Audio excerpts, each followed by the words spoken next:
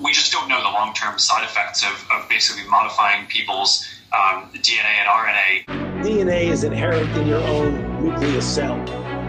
We just don't know the long-term side effects of basically modifying people. Last week, Facebook announced they are, quote, expanding their efforts to remove false claims on Facebook and Instagram about COVID-19 vaccines. Let's take a look at Facebook's most updated COVID-19 vaccine policy. The real kicker is right here in the policy where Facebook says it would remove any content that, quote, claims the COVID-19 vaccine changes people's DNA.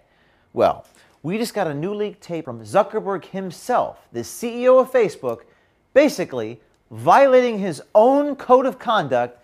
He would be censored on the platform today for what he said. I share some caution on this because we just don't know the long-term side effects of basically modifying people's DNA and RNA. So when Zuckerberg said, quote, basically, the vaccine is modifying people's DNA, it seems pretty clear modifying is synonymous with changing. Again, Zuckerberg would be banned from Facebook for saying this. This video of me showing the CEO of Facebook talking might be banned, but then Zuckerberg on November 30th in a public live stream Q&A appears to somewhat change his tune. I mean, my understanding is that these vaccines do not modify your DNA or RNA. No. First of all, DNA is inherent in your own nucleus cell. Sticking in anything foreign will ultimately get cleared. Well, I'm glad we can clear that up.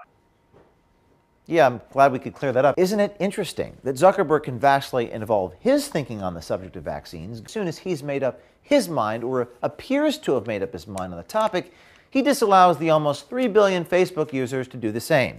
Rules for thee, but not for me. Seems a little bit hypocritical, don't you think? What happened to free speech? And who is on this Facebook oversight board? Who makes all of their policy decisions? It's not that the insider is betraying Mark Zuckerberg. It's that Mark Zuckerberg is betraying what Facebook ought to stand for. We would know none of this, but not for the fact that we have a brave Facebook insider. Be brave, do something.